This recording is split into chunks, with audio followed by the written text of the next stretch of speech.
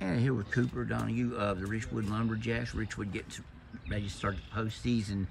First of all, Cooper, how excited are you about the postseason?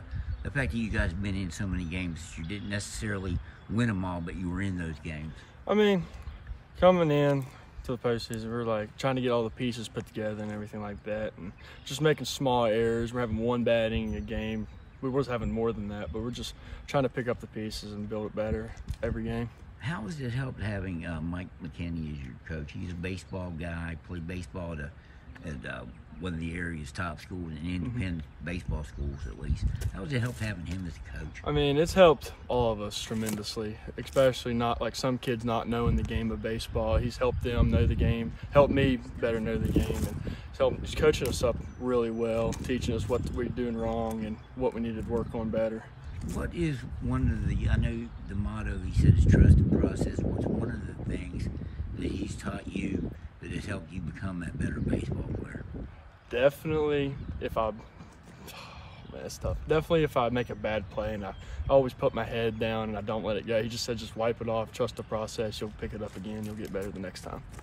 As a baseball school, do you feel like Richwood is starting to become that? I know in the past they've had runs as a football school, which you play football. Yeah.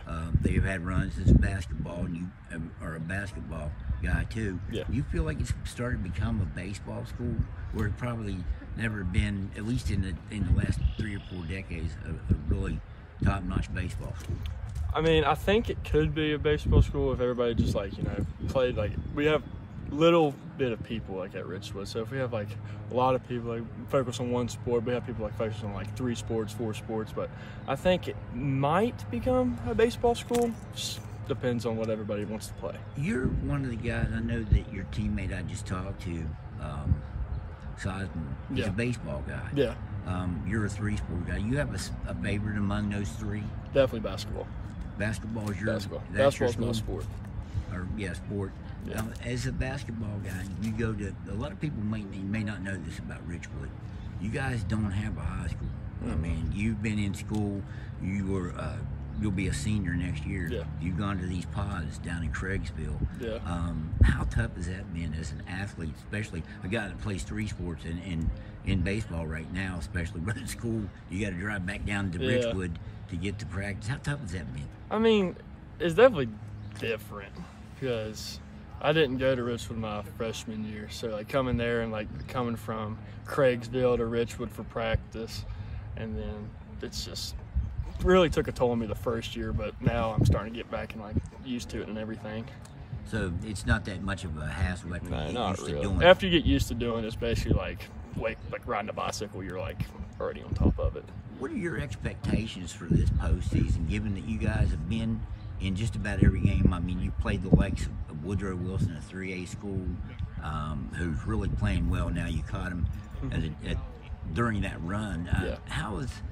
What are your expectations, given that you guys have played so many good games against and good teams, maybe not won those games, but been in them? Well, I think what coach has been telling us is that just go out and give it 100% on every play and every game. Don't leave nothing on the field. So that's what I take to heart, and I hope that everybody on the team takes to heart too. What do you have to do? You mentioned cleaning things up that one inning. What do you have to do in your mind to get past that one inning that would allow you to win some of these games and maybe advance in the postseason? Just really not throw the ball away. That's one of our team's biggest difficulties, is knowing when to throw the ball and when not to throw the ball. But we're getting tremendously better, but just a little bit more work on that, and then we'll have it set. You feel like this is a team that over the next year or two, and like I said, you're a junior now, over the next year or two can maybe get into a position where they're contending in this section and region? Oh, yeah, 100%. I got faith in these guys, 100%. All right, hey, Cooper, I appreciate it, and good luck in the postseason. Thank you, sir. Starting tomorrow. Yes.